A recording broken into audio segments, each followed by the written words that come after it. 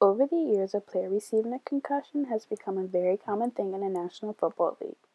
The definition of a concussion, according to WebMD, is a type of traumatic brain injury that is caused by a blow to the head or body or another injury that jars or shakes the brain inside the skull.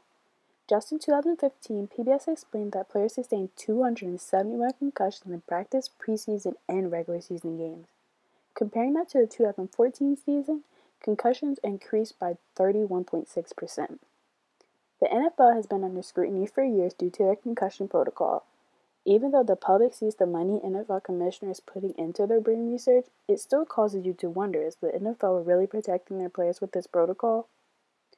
Quarterbacks are the most important to NFL teams. Without quarterbacks, teams' offenses cannot function, so why not protect them? Just recently in a post-game conference, quarterback Cam Newton of the Carolina Panthers stated how he did not feel safe in the NFL with all the late hits he has received. I don't know. It's not fun. It's not fun. It's really taking the fun out of the game for me. Honestly, it really is. Also in that post-game interview, Cam Newton vocalized that he wanted to meet with Roger Goodell.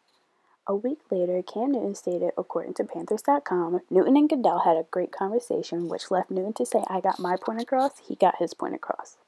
In addition to that, Ben Roethlisberger, quarterback for the Pittsburgh Steelers, stated he was a different player now than when he first came into the league due to how many head injuries he has received. Ben Roethlisberger, as reported by CBS Sports, thinks that everyone that has played the game hasn't reported an injury.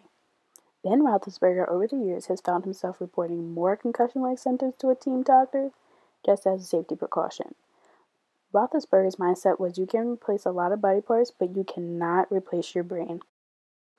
Roger Goodell and the NFL Players Association since has joined together to announce a new policy to enforce concussion protocol.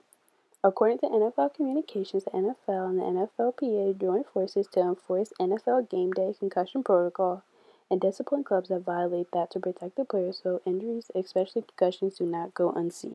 As for long-term conditions, the long-term effects on the brain due to head injuries aren't too good in the player's favor. The long-term effect has been identified as a condition called chronic traumatic encephalopathy, or CTE. CTE is a degenerative disease which is found to people who have taken repeated head blows to the head.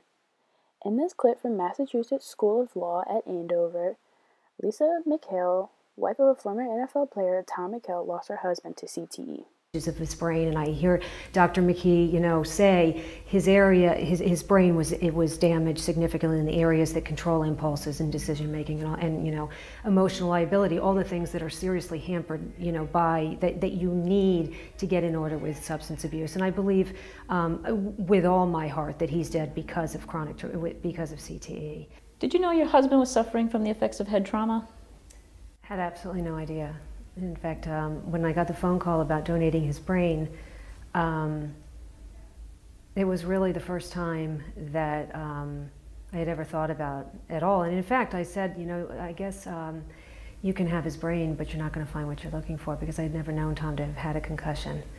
Had never heard of chronic traumatic encephalopathy.